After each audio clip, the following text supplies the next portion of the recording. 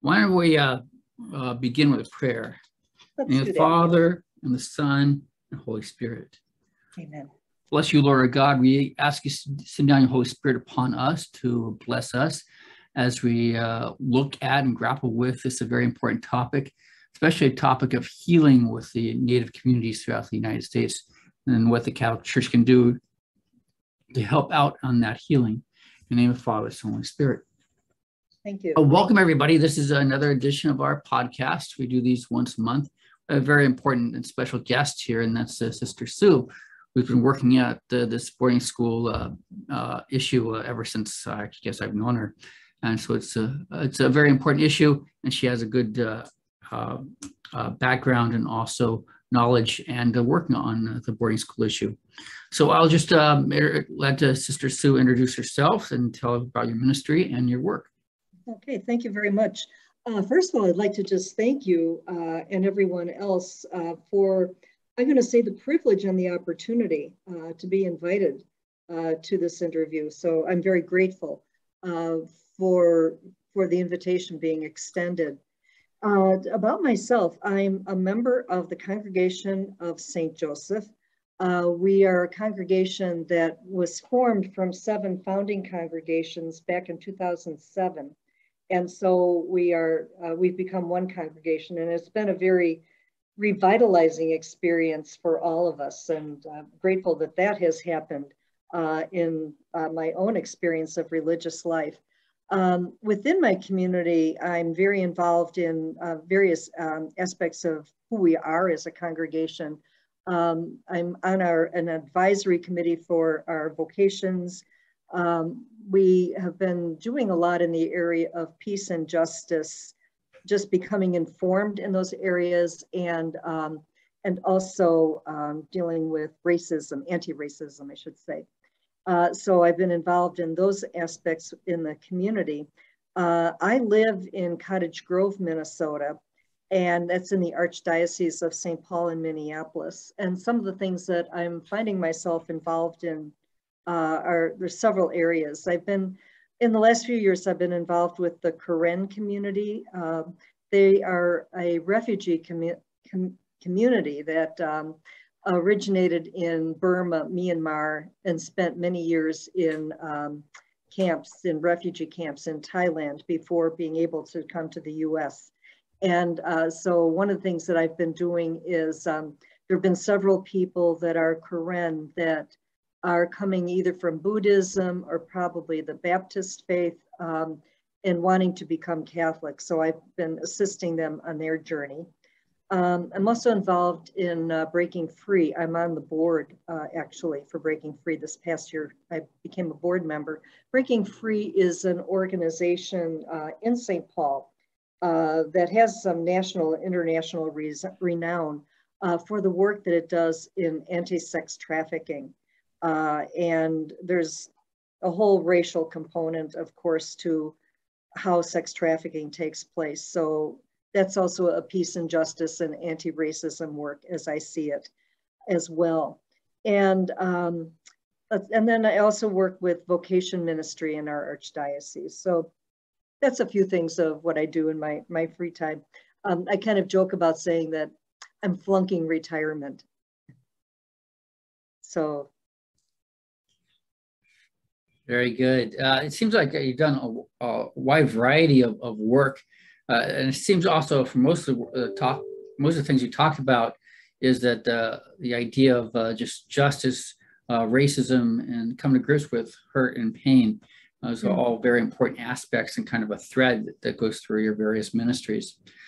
So speaking of that, how did you get involved in this very important issue of the boarding school and the boarding school issues? Well, I'll try to do long story short. I really didn't see this coming at all. Let's see, back, actually, I think it's really started with the whole pandemic. And our community was recipient, as members of the community, we were recipient of some of the funding that was sent out by the government, just as other people were. And our community made a decision that, yes, we could use that money for ourselves, but we would prefer to make that available for people who are truly in need. And so we were asked as community members to look in our local areas where we happen to live. And I knew of Gichitoa-Kateri Parish in Minneapolis, so I was in contact with Sean Phillips, who is the parish director. And he's also in charge of the ministry to Native Americans through the Archdiocese, so he has kind of a dual role there. And so I went over to meet him, and I kind of joke about, you know, it was 1 o'clock, and it was an afternoon, probably in March of 2021, maybe April, I'm not sure the exact date. And, you know, I thought, well, I'll go there at 1 o'clock and we'll be finished by about 2.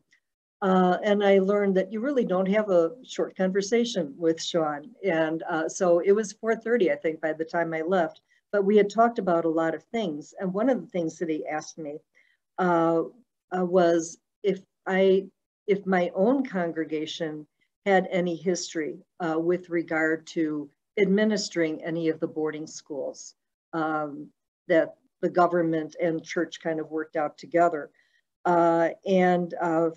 To my knowledge, we didn't, but at the same time, coming from 7 different founding congregations, it would take a little research, and our archivists have been working on that. But in the course of the conversation, he invited me to a listening session, and that took place, as I recall, on April 13th of 2021. It was shortly before the discovery of the children's bodies, the buried bodies at Kamloops, and other revelations that have taken place since then. And I recall, Father Mike, you were on it, Makah Black Elk was on it. I had invited Pat Bergen from my community to be on it. And Sean would have been there, but with the mix up of time zone, it didn't happen for him to be present at that one. And I think, you know, from then on, I think my life changed. And I would say Makah had a lot to do with that. Through the conversation, I came to an appreciation of what it is from the point of view of many Native people to be a sister, whether or not the individual communities involved had a particular history with regard to running any of these boarding schools. What I learned was that as sisters, that we are the face of what happened and of the hurt and the harm that took place. And so from then on, I just felt, I felt a responsibility, and as well as a desire, now that I was becoming a little bit more acquainted with the systemic injustice that took place, and how religious communities and how the church partnered with the government in perpetrating this injustice, I just felt I needed to become involved. And I would say on behalf of religious too, I think for those of us that are in religious communities, I think we're only beginning to realize what happened, what took place, and what, from the point of view, particularly of Native people, we stand for.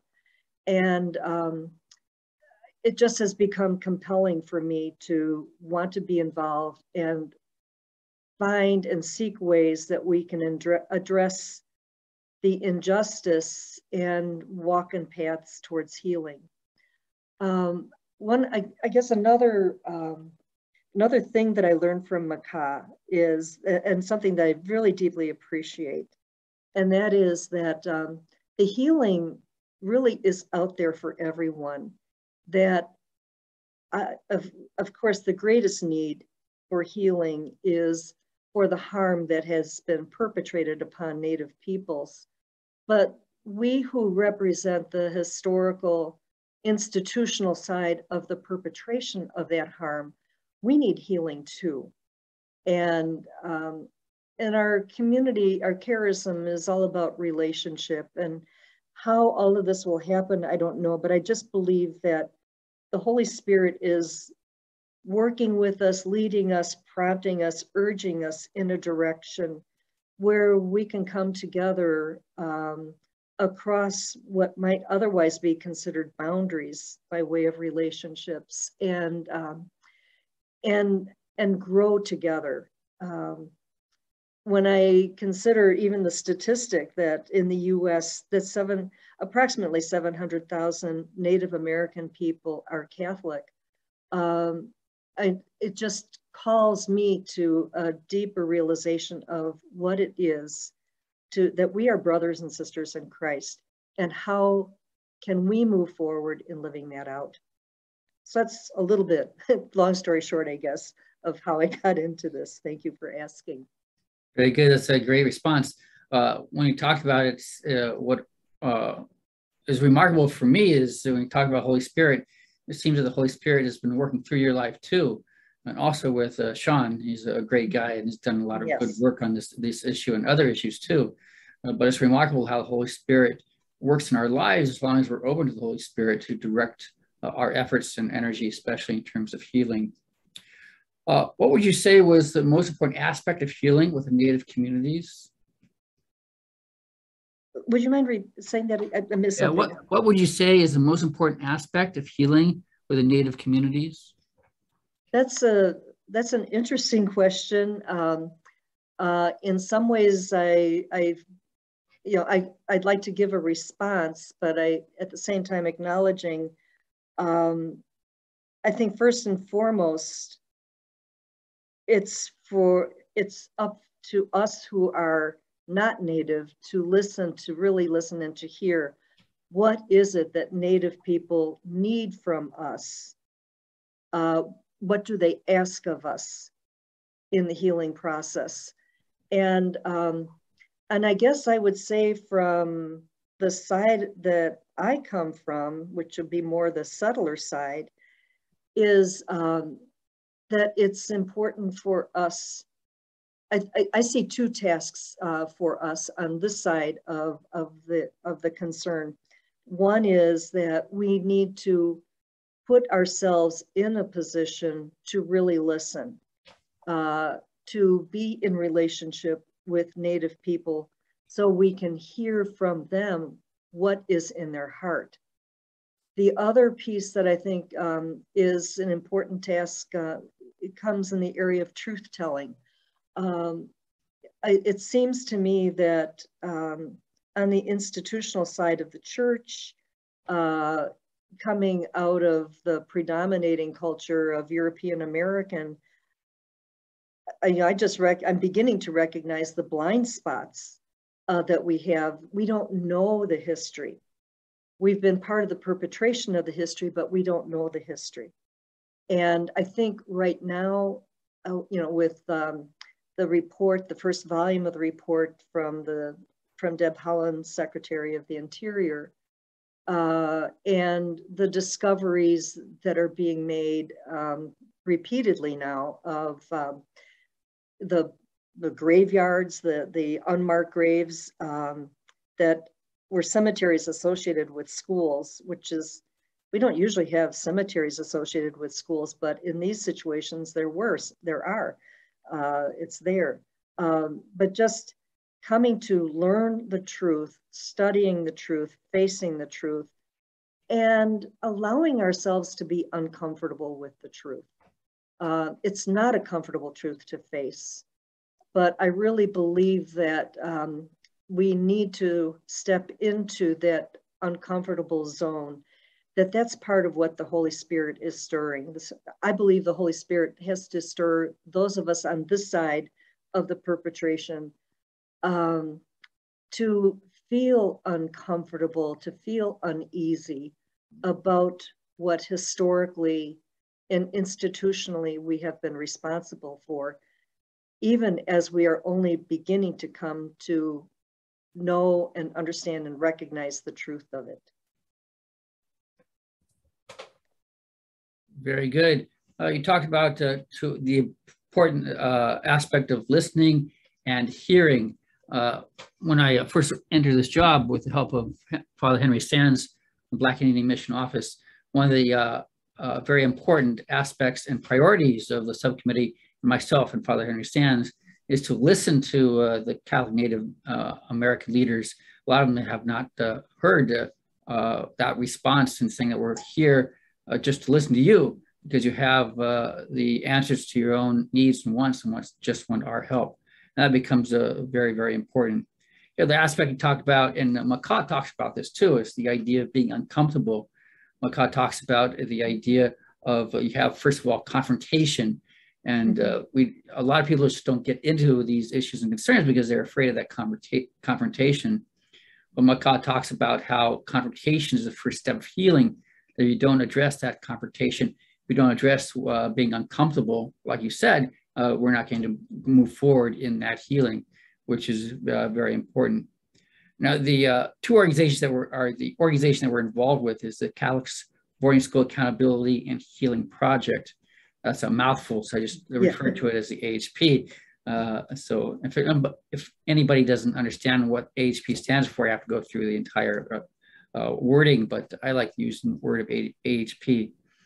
Both yourself and myself, we were on the founding couple of hours of the birth of the AHP. But could you explain about some of the important incentives and important events of the AHP and what they're doing?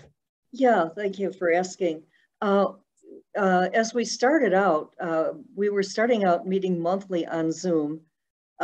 We had I'm going to say maybe about 3, possibly 4 meetings where it was just gathering of people, both native and non-native, to just informally have a conversation.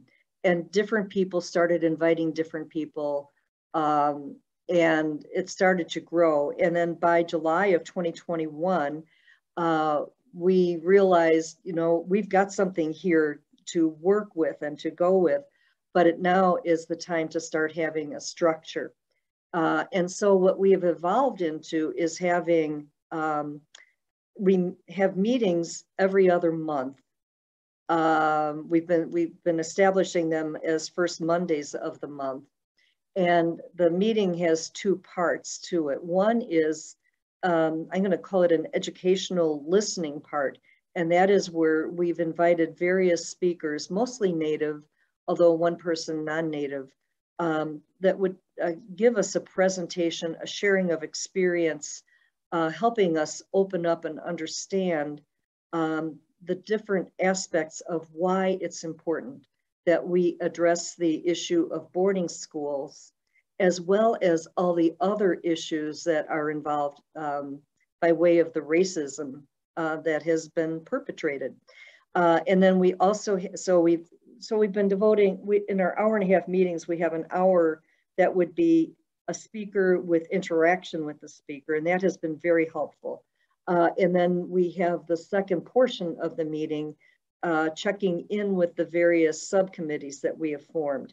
And the subcommittees, we do have a listening, learning, and education subcommittee. We have a subcommittee on cemeteries and archives, and then a subcommittee on religious accompaniment. The religious accompaniment, their focus has been accompanying religious communities, realizing that that is one section of what needs to be addressed to provide support, education for religious communities, whether or not they have their own experience historically of the boarding schools, just to be able to understand the depth, the breadth, and of the, I'm going to say the outcomes or let's call it what it is, the sufferings that have taken place multi-generationally in people's lives, in whole communities of Native peoples. So we have the various subcommittees to address different portions of the work that needs to be done. One group, the religious accompaniment, has put on a wonderful 4-part webinar series last fall that was for religious community members, associates, people that are in any way associated with those religious communities, and people that are employed by those communities. And it was a way to just open up an understanding of what has been perpetrated upon Native peoples and what has happened to Native peoples as a result. So then these cemeteries archives, there was a webinar that took place for archivists from religious communities that took place earlier this spring. And I kind of look at it this way, at least it's an understanding that I'm beginning to come into, and that is that obviously when harm is done, reparations need to be made. And what I've come to understand is that part of reparations, and I would only say part, is for Native people to have the opportunity to have access to archival material that is often held by religious communities and sometimes dioceses. There's artifacts, there's pictures. In a sense, I wonder if this is family album for people. They want to know what happened to their ancestors. Sometimes these archives have different achievements that they have done in the schools. It's a way to, I think, bridge the gap of what the descendants of boarding school survivors, who are also survivors, what they're trying to make up for. They're trying to find just information, get a sense of who their ancestors were and what their ancestors experienced. So that a lot of that, I think, comes out with that particular subcommittee. And then when we came to April and began to do our planning for June, it occurred to us in our coordinating committee that we just had this extraordinary experience of the Indigenous delegation from Canada with all of the background and preparation work that went into this happening, that they were able to go and have a meeting with Pope Francis, 3 groups, First Nations, Métis, and Inuit peoples.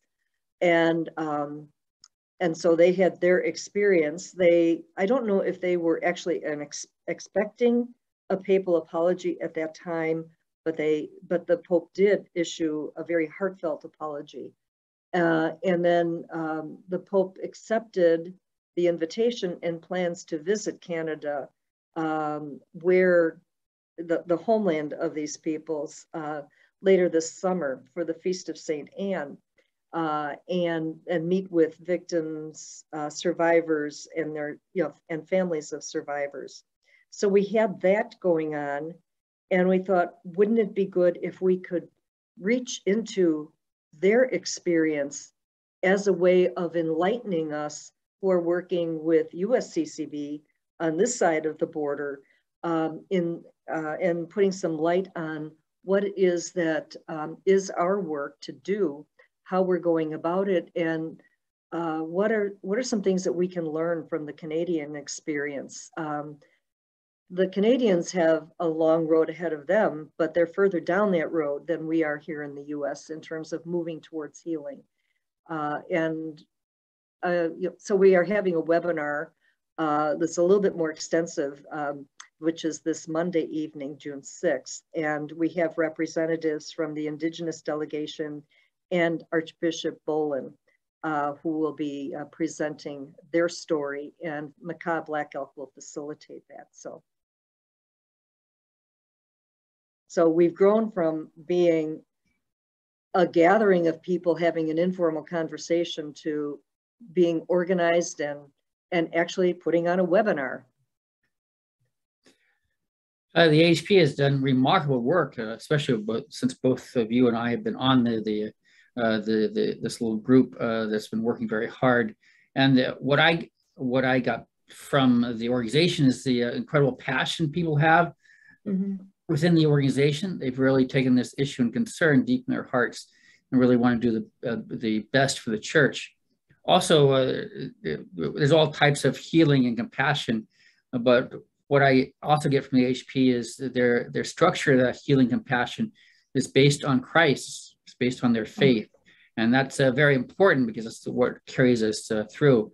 in terms of wanting to be part of the healing and a part of the structure. Now, you touched on some of this aspect before, but as a religious sister, I mean, obviously you did not do these harms to the Native community, but you are the representative, especially to Native populations, Native communities, about the harm that was done. So when you talk to and you speak to traumatized boarding school survivors or the effects of what's happened in boarding schools, how do you go about doing that? How do you talk to these people who've been traumatized as a religious sister by the boarding school experience? Wow, that's a challenging question. I think I would go back to what I said before. Is the first step is to demonstrate an openness to receive what the person wants to share and how the person wants to share it. And, you know, whether it's tears, whether it's anger, I don't know what the expressions, I would imagine the expressions of the hurt and suffering and trauma are multiple. And, you know, I guess I asked I would maybe respond with the question, and that is, as religious sisters, how can we stand in that pain and that suffering with the people that have been harmed? How can we accompany at the same time recognizing what it is that institutionally we represent, the cause of that harm? I guess it's, how do I, as a person, allow myself to have a space in my own heart for the pain, the trauma? Can I offer to hold, can I hold it also? Yeah, I'm pretty much in the same boat because when I go to reservations to survivors, I represent the USCCB, the bishops in the United States. Yeah. Although all of our bishops on our subcommittee are deeply committed to this issue and are incredibly compassionate, but they, of course, represent all the years of healing and all the years of harm that's taken place, and especially the indifference sometimes felt by the Catholic Church. And we can, I think, correspond to that or react to that by allowing ourselves, as you talked about, to allowing ourselves to feel the pain and suffering of what has gone on before, and then try and have the desire and wish to be part of that healing community. I think we're given special aspects of doing that because we do represent the institutional church. I don't think if anybody outside the institutional church would have that authority or that outlook. But again, we have to make sure we have a heart of compassion when we do that, both in terms of religious sisters and religious brothers and priests, but especially in terms of the institutional church.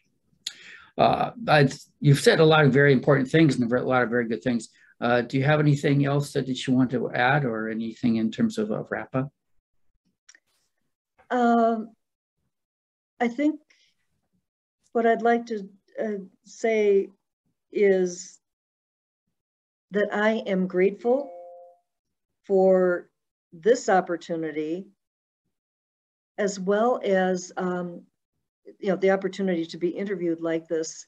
But I'm also grateful for what it is to find myself, I'm going to say called, perhaps.